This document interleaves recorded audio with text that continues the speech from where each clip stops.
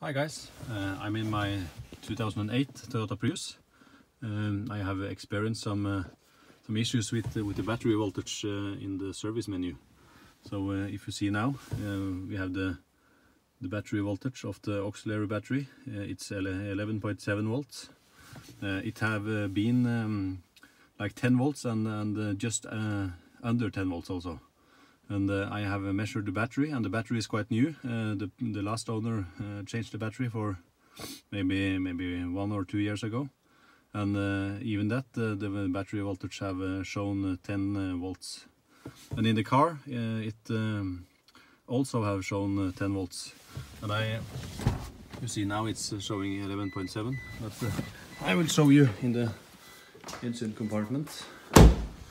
I have measured like the battery voltage in the main fuse box, and if you see, if you lift up this lid, you will see the battery terminals from behind, from the trunk, because the battery is placed in the trunk or in the luggage compartment, you will say. And on this one I also measured like 10 volts, and in the battery I measured 12.4, so the battery was in good condition.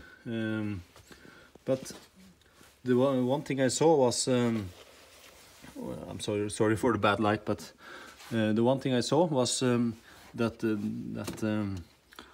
earth connector going from the battery minus connector to the body, it was all loose. So when I tightened that up, all of the battery voltage was fine. It was over 12 volts, so it was that was the problem.